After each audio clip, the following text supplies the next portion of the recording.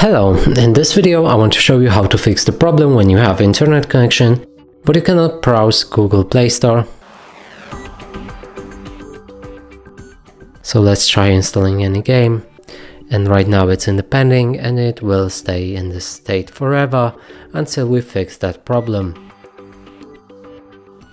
Let's cancel it, go back, move to Google Chrome, and here there's also this problem when we try to enter any page, it won't work. So this fix works for Sony Xperia 10.4, and here we'll need to move to the settings. We'll need to scroll down, find the system. Here go for date and time and enable automatic date and time.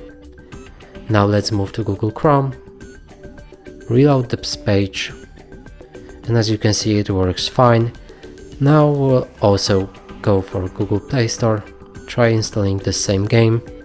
It should download, if not we might need to restart the Google Play Store.